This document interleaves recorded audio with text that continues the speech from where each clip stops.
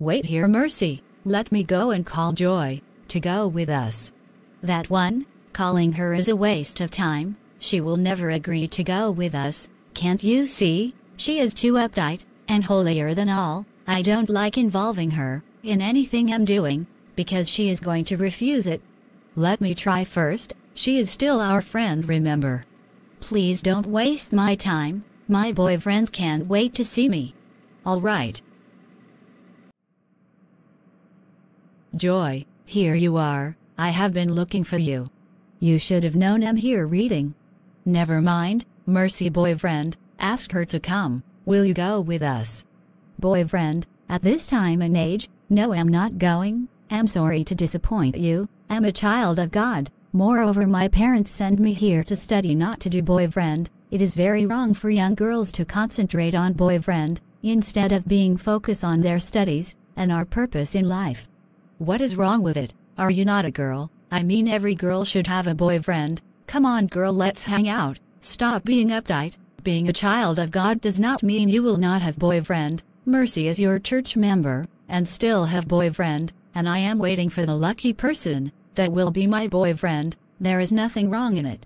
Mercy is my church member, yes, but that does not make her a true child of God. There is difference between child of God and a true child of God. You see, everybody is a child of God because we are all created in God's image. That alone makes us a child of God. But a true child of God is one that has fear of God and keep God's commandment, that is hating sin and everything called sin. Worldly practices does not move a true child of God, because I have been crucified with Christ, and it is no longer I who live, but Christ lives in me, and the life which I now live in the flesh, I live by faith in the Son of God, who loved me and gave himself up for me. Galatians 2 verse 20.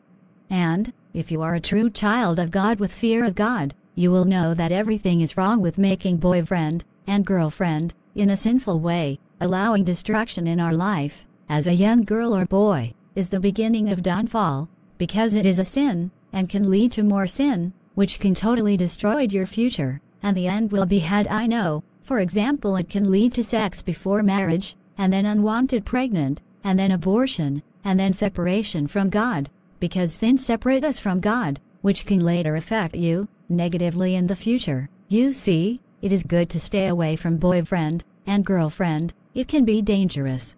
The general principle for everybody is not to allow anything to take the place of God in our lives. Today some people have the desire to come to Christ, yet they find it difficult to do away with things that will become a stumbling block to their salvation. They cleave to the world and show little enthusiasm for Christ. Don't be like such people, because such people will enjoy the transient pleasures of the world, but miss the unfading glory of heaven.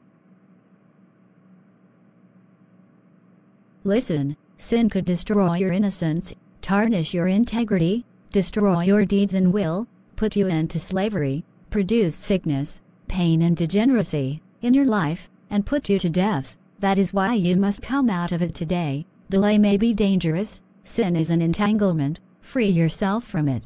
Helene, what are you still doing there? Leave her, let's go. She can never agree to go with you. Talking to her is a waste of time. I'm coming, Mercy. Please be fast. If you're not in hurry to meet your boyfriend, I'm in hurry too. My boyfriend say I should come immediately, and I can't wait to see him. I'm sorry, Mercy. I will not waste your time. Listen, don't allow anybody to push you to sin against God. Remember, it is dangerous. Many believers have had their once flourishing Christian experiences destroyed by copying harmful practices of others. Usually, it begins with secret admiration and longing for satanic elements and artifacts. Then it graduates to acquiring such objects and habit and allowing them to rule the life of such a believer. Before long, the conscience is deadened. Some have even abandoned the worship of God for idol worship. They now do all manner of blood sacrifices in order to align with the requirements of some influential political and business lords. If you say you are a Christian, be a true Christian that does not allow any form of sin in your life, knowing well that God hates sin, and those who partake in sin have no fear of God and can never be friend of God. Okay, Mercy is waiting. I have already promised to go with her. Just be careful. Let's go. What did she say? She say she is not going, that she is a true child of God.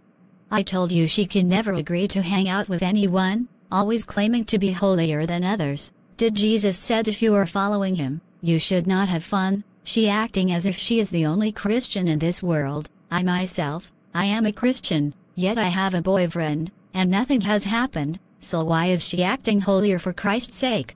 I wonder. I beg, leave her, let's have fun, let her continue to deceive herself. I hate to see somebody claiming to be holier than others. Forget her, let's go, so that she will not spoil our happy mood.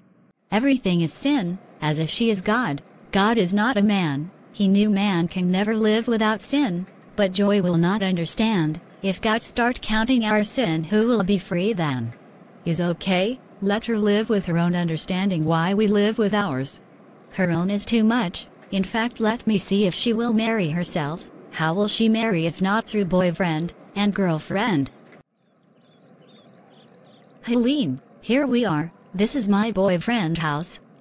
Wow, is so beautiful. Let's go in. I just want to be with him. Okay. What is it? You are not looking happy. Listen, Helene, boyfriend and girlfriend can be dangerous. Stay away from it. Mercy, let me wait for you here. I don't want to follow you inside. But why? You don't want to follow me? Eat the chicken and wine. You will really miss a lot. Better follow me inside. Don't worry, be going. Just be very fast. You know we are going back to school. Don't waste time there. Okay, if you insist. As for time, I will not waste time, I promise. I will only spend 15 minutes, and I will come out. What is keeping Mercy? Is more than 3 hours she went in. Have she forgotten we are going back to school? And she promised to be fast. This is serious. Why is she not coming out? Mercy I know would have come out by now, even if she want to stay more. What do I do now? Should I go in? No, I don't think is a good idea. Let me wait for her more. If I did not see her, I will go and call police. This is serious. Officer, my friend is in trouble. What happened? She asked me to follow her to her boyfriend's house, and I did, but decided to wait for her outside, since she promised she will not waste time with her boyfriend. But I'm surprised, she is not coming out. I don't know what is keeping her in there. Up till now she has not come out. Girls of nowadays, you can never learn, upon all the bad things that is happening everywhere, especially of boyfriend using girlfriend for money ritual. You still keep boyfriend. How many times must something happen before you will learn? You leave school to meet boyfriend, you leave work, your comfort homes to meet a man, in the name of boyfriend, and end up being used for money ritual. Does it mean Mercy has been used? Haven't you heard of evil that is happening everywhere? Small boys killing girls for money ritual, in the name of girlfriend and boyfriend. God please save Mercy. Will you come and show me the place? Officer, this is the place. Open this door. I said open this door now. Yes, what can I do for you? Where is the little girl called Mercy you asked to come to your house? Me, officer, I don't know what you are talking about. I don't know anyone called Mercy. In fact, I have not heard that name before. Do you think I came here to joke with you? Where's the girl? Answer me, where's Mercy? I don't know what you are talking about. Officer, he is the one. He is Mercy boyfriend. I came here with Mercy. Mercy is in there. Are you surprised? You think she came alone? Now speak, where's Mercy? She is dead. I use her for sacrifice, to increase my wealth. Oh my God. So you lure her to your house to kill her, just for money? Mercy dead. No. Joy was right. Boyfriend and girlfriend is very dangerous now. Everybody should stay away from it. You are under arrest. Now move it. Mercy is my good friend. Why did she have to die like that? What will be of her parent? God have mercy on me. I should have stopped her when I have the feelings. So you have the feelings, and still went ahead. I'm sorry. You appear to understand the requirements of God, but willfully refuse to listen and obey, because you are so drunk with the pleasures and vanities of sin, that you now neglect God's warning, refusing to pay attention to the danger coming, until it resort to mourning and weeping.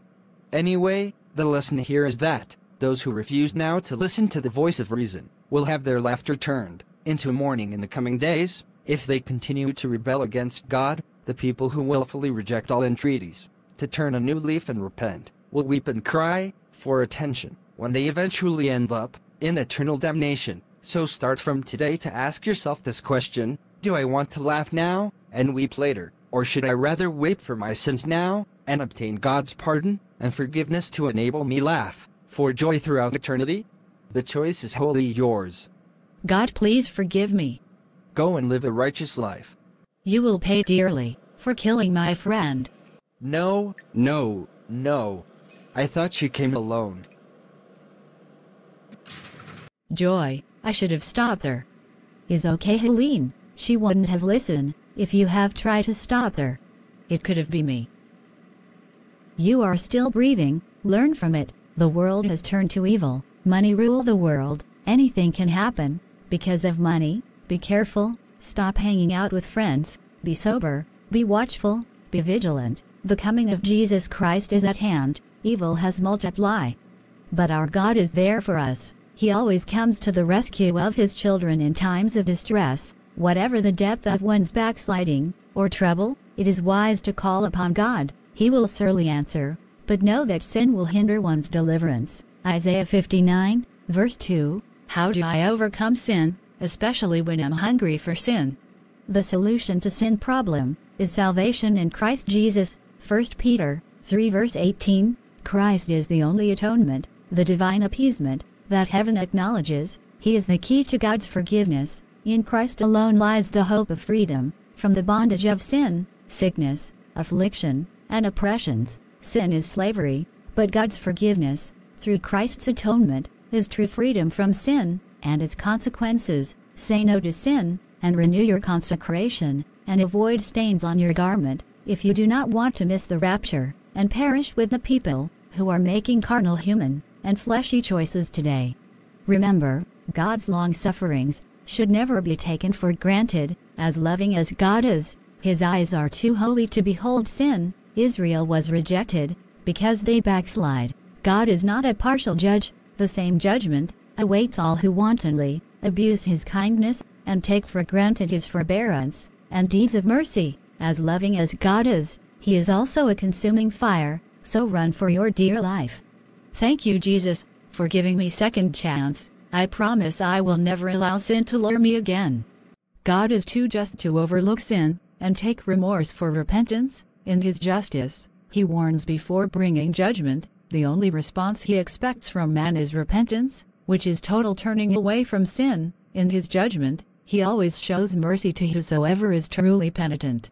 God honors those who honor him. Will you honor him today? Will you come back to God with all your heart today? Don't be careless believers, who soon forget their commitment and promise to serve God. Let us fear, lest we be found to be hypocrites, like Pharaoh, who in times of discipline, walked soberly, prayerfully, and carefully, promising to serve God, but failed to follow through after receiving a respite.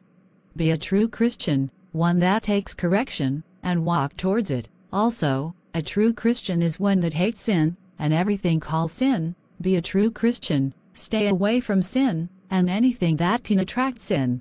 Thanks for watching. And please, subscribe, like and share. God bless you. And remember, Jesus loves you. Give your life to him.